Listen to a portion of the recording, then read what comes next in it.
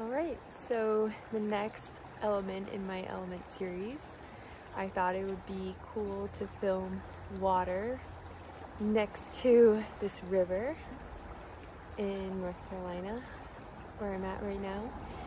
And just here with my pup down here. He's drinking the water.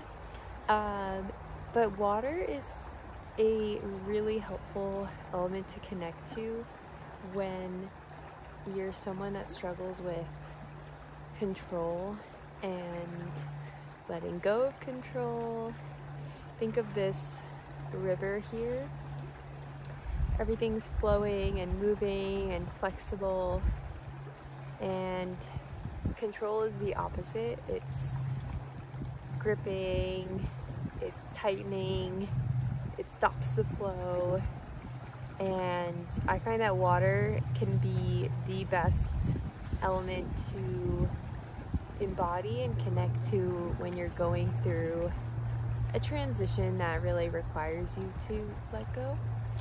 And here, Diego. Okay, he's fine. Yes, so water can be connected to our emotions. So if you think about it, humans were made up of 70% of water. So we're conditioned to really believe that we're only made up of our mind, our logic, and actually, like, we are highly emotional beings. And so if you can find a way to tap into your emotions and express them, you will come out on the other side with more clarity and insight versus letting your emotions overwhelm you and drown you.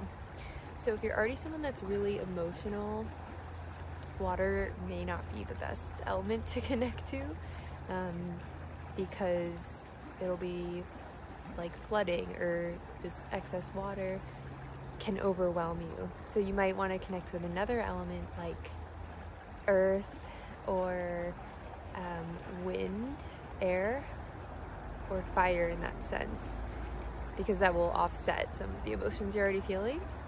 But otherwise, water is such a great emotion, element to connect with your emotions and creativity. So I love getting into water if I need ideas, I need to connect to my intuition.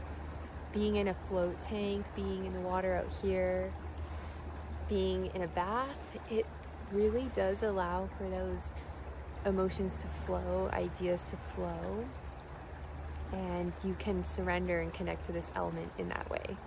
Even showering, I find for me, one of my first coaches recommended that to me if I was ever feeling stuck or frustrated and like stuck in my mind trying to think my way through a transition. My dog he's drinking so much water, if you can see him here. She would just say, go take a shower, and it really does help to reset and connect you to your inner emotions, your inner world. So that's all I have to share on water. I'm curious if you have connected with water element before, water spirit, during a time of uncertainty, and how that's helped you. There's a quote by Bruce Lee, and I think his sister may have written a book too, like Be Like Water, and how we forget as humans that water can be such a powerful part of nature that we can draw upon when we feel really limited in using our thinking mind to move forward, using control. A lot of times that's not what life wants from us. It wants us to be flowing and flexible. So yeah, I look forward to seeing you in my next elements video.